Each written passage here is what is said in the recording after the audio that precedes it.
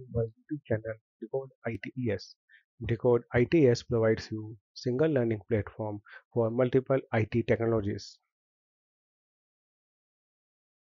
My name is Rohit Garg and I am having 13 years of experience as database administrator, database developer and trainer.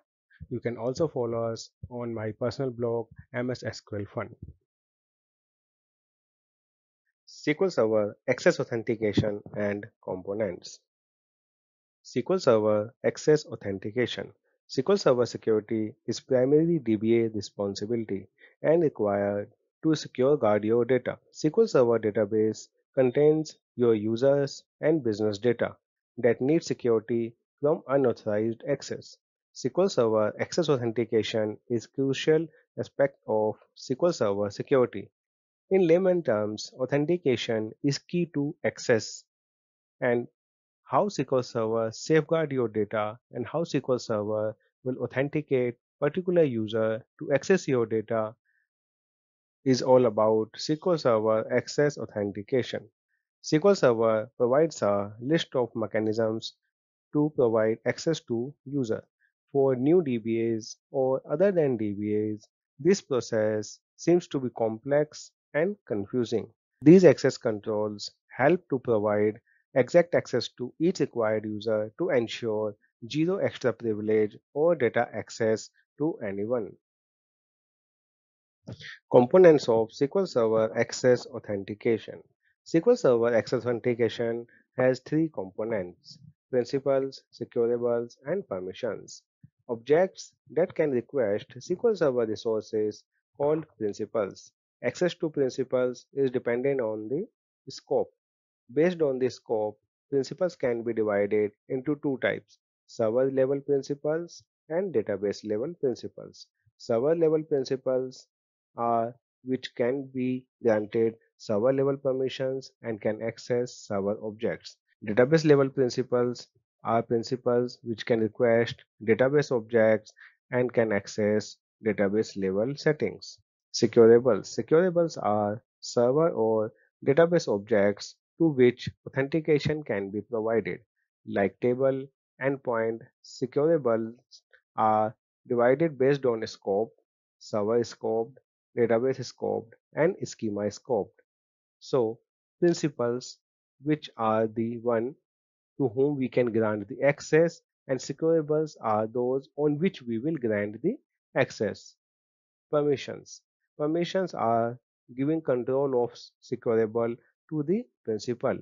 So what control or what access you want to give to particular principal on particular securable is comes under principal. Principal can perform the required operation of securable as permissions assigned. Permissions at server level managed via login and server roles, whereas at database level permissions are managed using database user and roles. I had drawn this diagram to share what all comes under SQL Server Access. SQL Server Access has three components: principals, securable, and permissions. Let's first go to principals. Principals are the entity to which access can be granted or who can request access on SQL Server and its data. On basis of scope, we can divide it into two parts: server level and database level principals. Server level principals are server scoped, that means it will provide access you at server objects.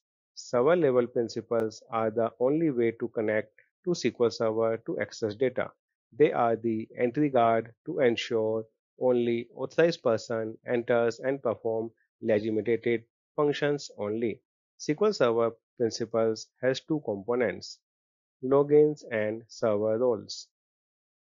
Logins is the part of server scope security principle used to connect and access the SQL Server. In other terms, credentials like user ID, password, token, certification based access to your data. Login are of two types in SQL Server: Windows login and SQL Server login. Windows login can again be of two types: individual login and group login. Individual login means logins added in SQL Server directly for access, and Windows group, where group is added in SQL Server for access, and all logins part of that group will have indirect access to SQL Server. Types of login depends on authentication mode, and authentication mode depends on authentication types. SQL Server supports two authentication types: Windows authentication for Windows-based logins, where ID password saved in AD and authorized token is provided to SQL Server for access, and SQL authentication, where user ID and password stored in SQL Server and user provide user ID and password each time he wants to log in. On basis of these two auth types, SQL Server support two authentication mode: Windows authentication mode, where only Windows login can work, and mixed mode authentication, where both SQL Server and Windows authentication works. We had also discussed the same in last video over SQL Server authentication. In SQL Server authentication video, we had discussed Windows authentication and SQL Server authentication in detail. Let's move to next server principal: server roles. Second component of server principals are server roles. Server roles are security principle by which we can grant server level permission to logins. Server roles are of two types: fixed and user defined. Fixed roles: Microsoft comes up with 9 fixed roles, and this can be used while granting permission to logins. These roles are also called default or built-in server roles. The second is user-defined roles.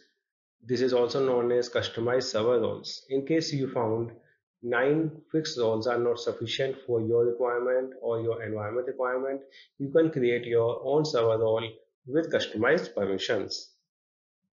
Next part of principle is database principle. Similar to server principle, database principles are used to provide and manage permissions at database level. Database principle has two components: database users and database roles. DB users are entities that can request access on database and its objects, whereas database roles are database security principle by which access can be given to DB users. Database roles are similar to server roles. The only difference is server roles can provide permission at server level, and database roles can provide permissions at database level. Also, similar to server roles, database roles are of two types: fixed and user defined. Microsoft comes up with 9 fixed database roles, and you can use it for database user permissions. These roles are also called built-in or default database roles. Second is user-defined, also known as customized database roles. In case you found these 9 roles are not sufficient for your environment, you can create your own one with customized permissions. We have completed server component of SQL Server Access Authentication. Next component of SQL Server Access component is Securables. Securables are objects on which permissions can be granted. Securables are of three types on basis of their scope: server, database, and schema. Server scope refers to server object like always on, endpoints, login. Database scope refers to database objects like keys, schema, roles, full text catalog, users, and schema scoped are tables, views, store procedures. We have left with last component of SQL Server Access Authentication: permission. Permission, as name clears, it's all about what you can do. Permissions are granted to login over securables for required control and functions. We had discussed the SQL Server Access and its components. We will be discussing each components in detail in coming chapters. Stay tuned. Thanks for watching. Do like, share, and comment our videos. Also, subscribe to our channel.